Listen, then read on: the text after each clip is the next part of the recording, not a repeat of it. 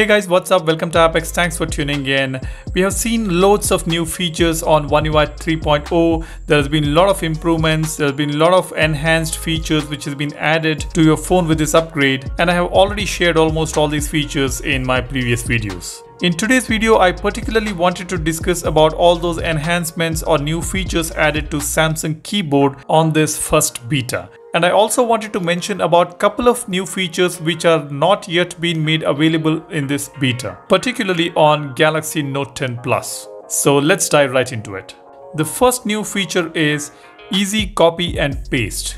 Whenever you copy a particular content, for example, let's take it as a sentence or a word from a web page, and when you try to paste it on a message, when you open the keyboard, now you will be able to see that copied content right on top of the keyboard, which can be pasted just by pressing on that. Earlier, we had to press and hold that particular area in the message box or wherever you wanted to paste it and wait for the paste option to appear. Now with just one click, you will be able to paste the content wherever you want. This is definitely useful, and believe me, we are going to use this feature very frequently.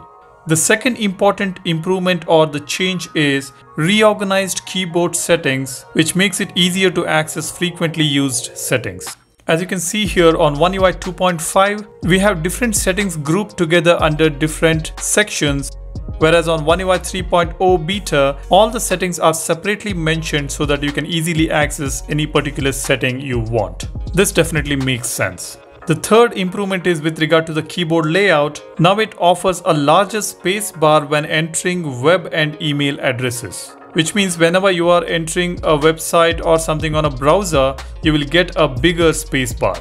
You can see the difference between the space bars on One UI 2.5 and One UI 3.0 running on Galaxy Note 10 Plus.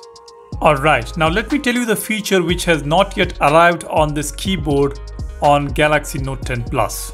I still don't see the integrated YouTube option on the keyboard with this update, which was actually made available on One UI 2.5 itself. As you can see here, we have got Galaxy Note 9 here with One UI 2.5, which has this integrated YouTube icon on the keyboard. It's surprising we still don't have it on Note 10 Plus.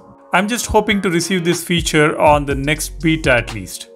So whenever Samsung releases the second beta for Galaxy Note 10 Plus, I will check it out and will let you know guys whether it has been made available or not. So stay tuned for that and make sure you hit the subscribe button to stay updated, and leave a like for this video if you find this useful. That's all I wanted to share in this video. I will see you in the next one. You guys take care and stay safe. Cheers, bye bye.